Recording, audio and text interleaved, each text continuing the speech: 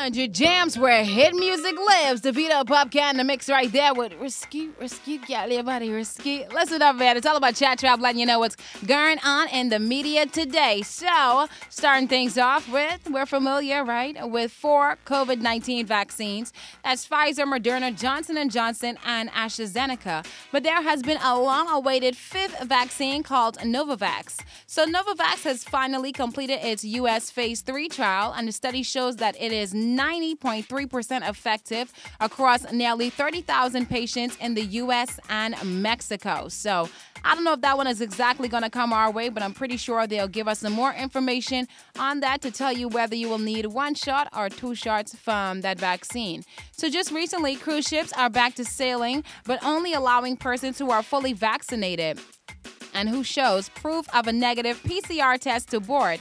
Unfortunately, we all are aware that even if you're fully vaccinated, you can still get infected with COVID-19. And this is exactly what happened to 2 passengers that were on board of the Celebrity Millennium Cruise, which was one of the first major cruise ships to sail since the pandemic began last year. The ship set sail on June 5th and made port stops into Aruba, Barbados, and a few other places. But allegedly, the 2 guests don't have any symptoms and are in isolation. They're being monitored by a medical team. You see what I'm saying? So it's like you get fully vaccinated, you provide a PCR test, a negative PCR test, and you're still positive for COVID-19. Boy, oh boy, that's definitely crazy right there. I don't know what they're going to do at this point. Take another vaccine, or did they take the wrong vaccine? I wonder which one they took. I wonder if that news is going to come forward. If it does, I'll definitely keep you up to date. But listen up, in my opinion, this is something that needs to be discussed right now in the Bahamas. And of course, just throughout the year, because I think April globally is Sexual Assault Month. And I'm just saying, in my opinion right now, this is something that got to be talked about all year around, because sexual harassment is almost a way of life in the Bahamas, and it has been affecting our Bahamian women tremendously for years.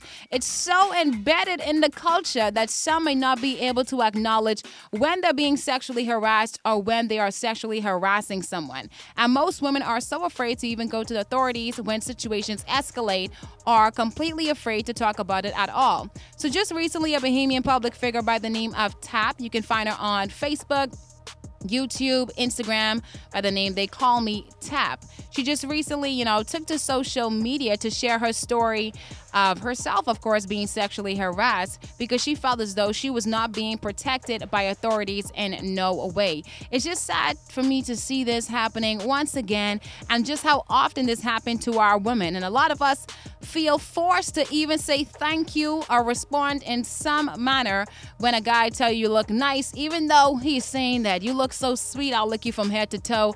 And a lot of men don't even realize that comments like that is sexually harassing, and it needs to honestly stop.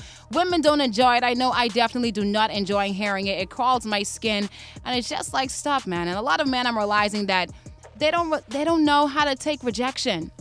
And they believe that if a woman is just not interested in them, then she got to be interested in women, or it has to be just something else going on. They just can't take the rejection. They can't accept it. So they keep on coming after you, just hoping that you cave in, or hoping at some point, you give them a chance. And it's like, it does not make women give you a chance when you constantly keep going after them over and over again. So now I'm pretty sure I won't get all the parts of the stories right, but this is the gist of what happened to They Call Me Tap. Well, she stated that she went out to a bar with a friend, to a restaurant and bar with a friend, and a guy sent a drink over, and, she accepted the drink. And of course, I guess he probably thought it was more than that. At least he probably thought he could have gotten more out of it than that. And of course, she wasn't interested. Then he took to social media, started sending her, I think a few rude comments on social media. And of course, I'm not exactly sure what happened from there, but I know she went back out again to the same establishment. And yeah, the guy happened to be there, and she was in her phone texting or, scrolling through social media. And she just heard someone said good day. So she just said good day back to them. And then when she looked up, then the guy said, I need to talk to you. And of course, when she realized who it was, she told him that she's rejecting the conversation. She doesn't want to talk to him. And that's when things escalated. And of course, he got super loud and she asked for security. And then, the persons of the establishment, the employees there, they said that the guy is very crazy. And it's just like, still, I don't care how crazy the guy is.